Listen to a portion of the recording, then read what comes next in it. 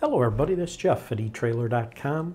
Today we're going to take a look at the Dexter 12-inch by 2-inch corrosion-resistant left-hand and right-hand free backing hydraulic drum brake assemblies with the parking brake, and these are for a 7,000-pound axle.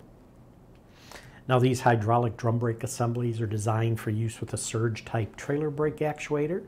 These we mentioned are a free backing design, and the free backing design lets you reverse without the trailer brakes being activated, and they do that because the hydraulic pressure is contained by the wheel cylinder and the brake shoe turns and releases pressure when it's reversing.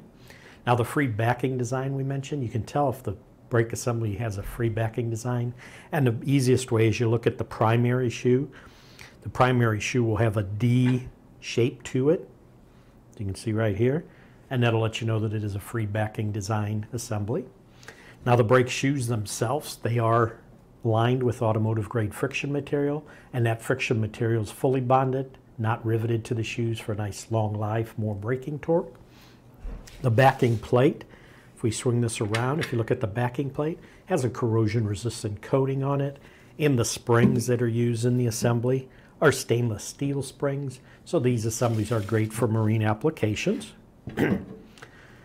Now the left-hand driver side, the right-hand passenger side brake assemblies, and the way you can tell if they're left-hand or right-hand, now of course when you get a new assembly it'll have a sticker on it that tells you that, but if that sticker wasn't on there, the easiest way to tell is you look at the length of the pad that's on the shoe.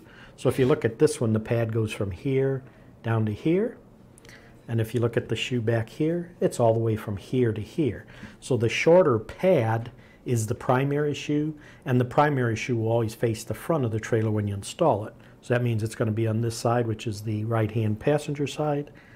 And the same way on this other one, the shorter shoe is the primary shoe. That'll face the front of the trailer, so this will be the left-hand driver's side assembly. Now these are a manual adjustment brake assembly. You can see the adjustment wheel down here at the bottom. It does require periodic manual adjustment. These do have the built-in manual parking brake lever, so they will work with a trailer that already has a parking brake. If you do want to add a parking brake, we also sell the frame-mounted brake lever and cables separately on our website. They're part number T2385200, and they are listed on this product page as a related product. Now these do fit, if you turn it over, you can see the 5 holes here. They will fit a 5-bolt brake mounting flange bolt pattern. And if you noticed, the nuts are included with the washers attached to them for installing them. These parts are made in the USA. Again, the specs fits axles that are rated at 7,000 pounds. Now the size we mentioned is 12-inch by 2-inch, and what those measurements are, the 12-inch is the diameter.